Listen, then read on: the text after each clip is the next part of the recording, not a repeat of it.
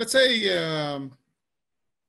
you have a company that specializes in food tours in Poland, and these are the dates of the.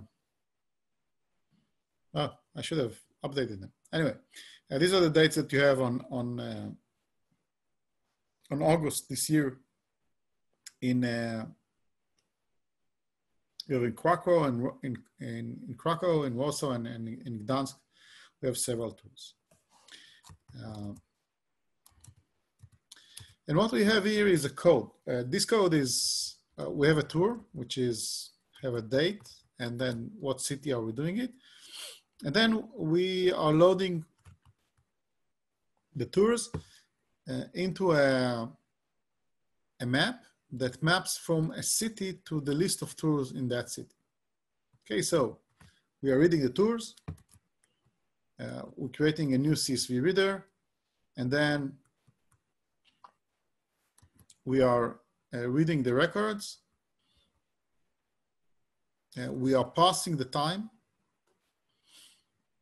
And Go has a time.pass, which has a pretty unique format, which is unique to Go. This is a year.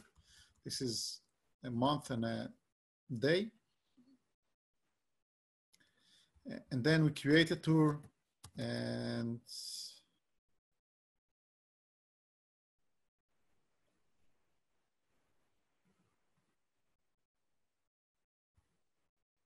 we should append, right?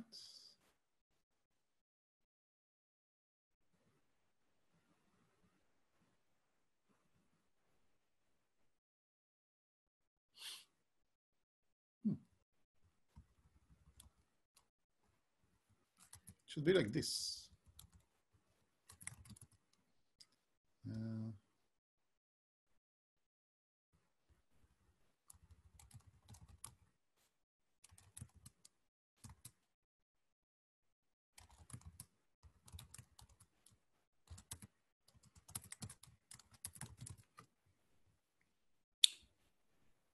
Yeah, so I need to append them. Okay, and we just load and we print out how many tours we have in, how many cities do we have tours in? Questions about this code? Okay, so read the line, pass the time, take this, the pass date and record, which is a city, edit to the line and return it. And we run it, from the standard input. We see that we have tours in 4 cities.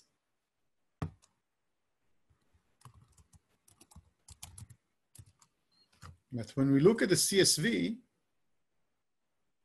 I see only 3. Right, there's Krakow, Warsaw, and Gdansk. And this is one of the reasons why developers really don't like Unicode. So let's try to see what is the problem here. Okay.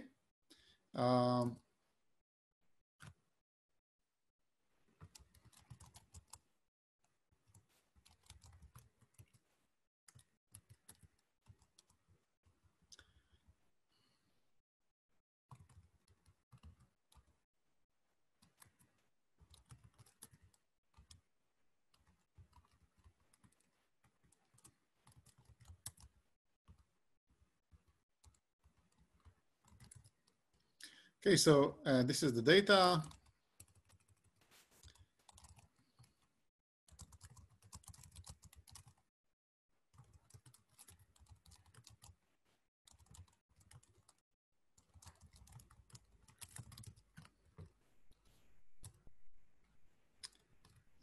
What?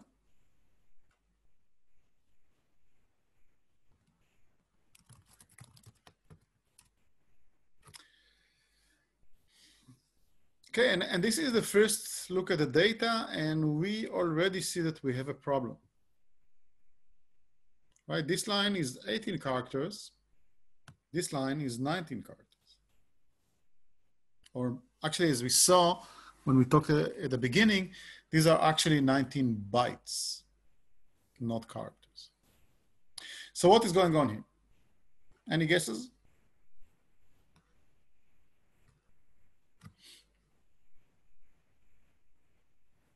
Okay. So let's break it down to even smaller parts. So we know that this is the problematic, and I'm actually going to see that it's only in this string.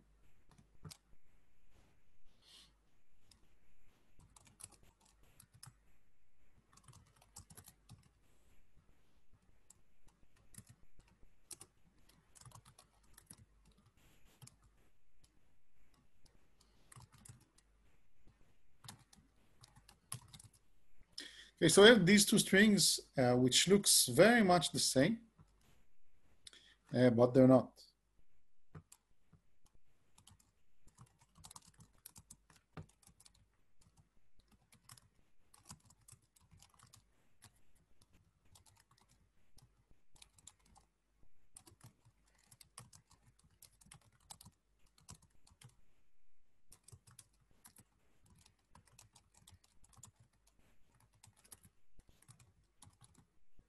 So we are going to print them character by character.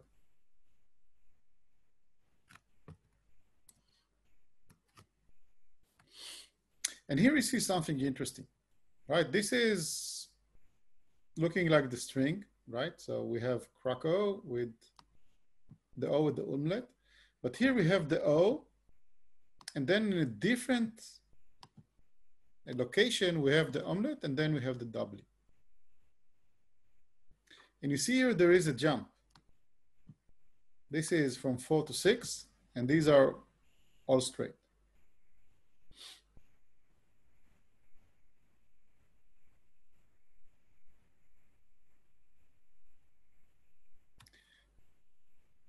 So what we are talking here is about something called Unicode Normalization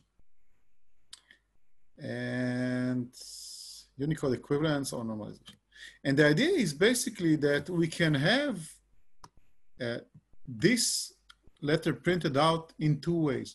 One, there is a specific code point saying this is an O with an umlaut, and you should print it out.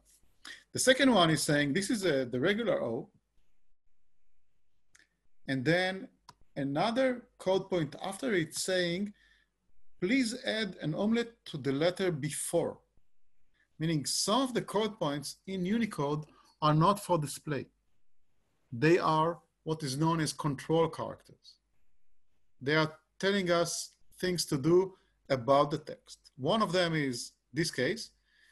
Some other cases, for example, there are ones for text direction. So there's one that's saying now that the text from here is coming, you should display it in a right to left order. And there's absolute direction and relative direction and several other interesting things. Okay, because so my native language is Hebrew, and in Hebrew we write from right to left, but the digits we still write from left to right. So we have a mix in how we write text. What can you do? And Unicode needs to support all of these varieties, right? So there's several control characters inside that will help. So the question is, okay, now I'm doing a search engine and I'm storing this format in my database, and then someone is doing a cut and paste from some website in this format, and I'm not going to find any tools, but they're actually the same. So the question is, what are we going to do about it? So I will give you the exercise to solve this. And I will just tell you the two libraries to do it. And I will ask you to write the code to solve it.